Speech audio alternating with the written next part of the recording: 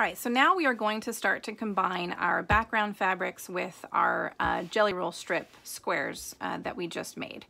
Now, the way to do this particular quilt is to have it, alternating between having the strips going vertical versus having some of them going horizontal. So it's key when you're sewing these squares together that you're kind of alternating so that, you sew one going this way and then sew the next one going this way. That way they're constantly alternating throughout the pattern.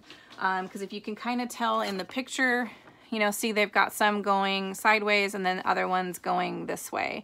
And that kind of will help give this nice little alternating kind of random effect throughout the quilt. And I think it'll look really nice when you kind of change it up that way. So just something to be mindful when you're sewing these squares that you're alternating them as much as possible. So now what we're going to do is start sewing these, and I'm going to show you both methods because if you remember from the first video, we drew lines on these background fabrics two different ways. We did one where it was just one line going straight down the middle in a diagonal line, and then we did another one that was a 1/4 inch off of the middle on two different lines. So we'll sew the first one using the diagonal down the middle, and I'm going to go ahead and do my strips going vertical. So we're going to use it like that. We're going to put these down just like that. So we're going to put the squares on top of each other with the right sides facing each other, so the design sides facing each other, and you just want to try to square that up the best that you can.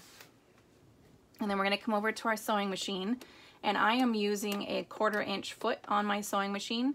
And if you have one of these, then you know that there's a little tab kind of on the side of the foot here, and I'm going to use that as my guide to go down this diagonal line. So I'm going to put that right underneath my little tab, put my foot down here, and then I'm just going to sew. So I'm sewing a 1/4 inch off of this line using my 1/4 inch foot and keeping that 1/4 inch foot tab straight on my line here, okay?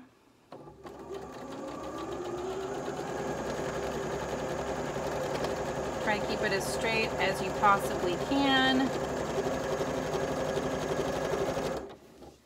And then normally I would, if I had a bunch of these squares, I would just keep chain piecing and keep going until all of my squares were done on one side, and then I would take them out and then I would flip it over. But for the purpose of this tutorial, I'm flipping it over now so you can see how you do it. So same thing, you're just gonna line up that 1/4 inch foot tab on that line there and put your foot down, and then go ahead and start to sew.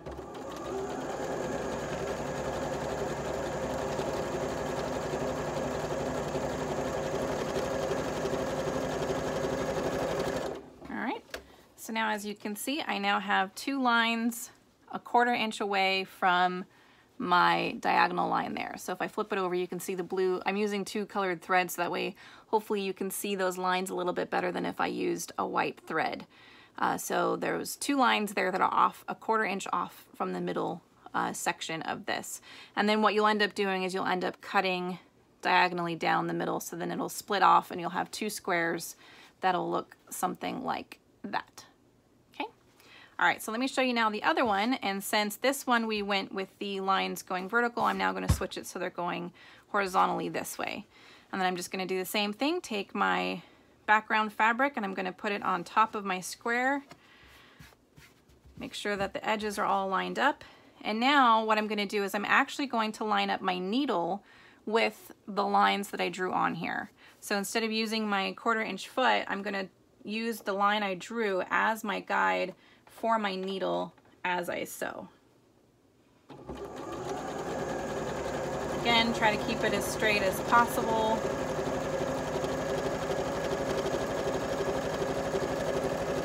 Okay, and again, I would chain piece this, but for this tutorial, I'm going to take it out and then I'm going to flip it over and we're going to go down the other side.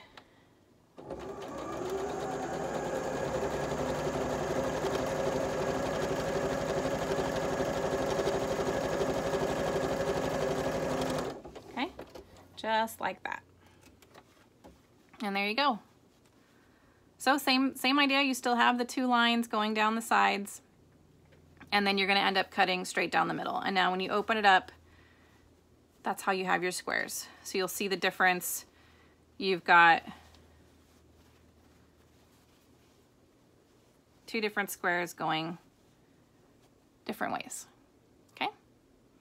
All right, so get those squares all sewed together, and then go ahead and cut them down the middle. I think you guys can handle that. You're just going to make sure you line up your ruler so that the ruler goes straight down the middle here with the corners meeting, and then just cut straight down across. And then you're going to fold each square open and iron it open like that. Make sure you iron towards the dark side of the fabric, okay? And then I will see you in the next video.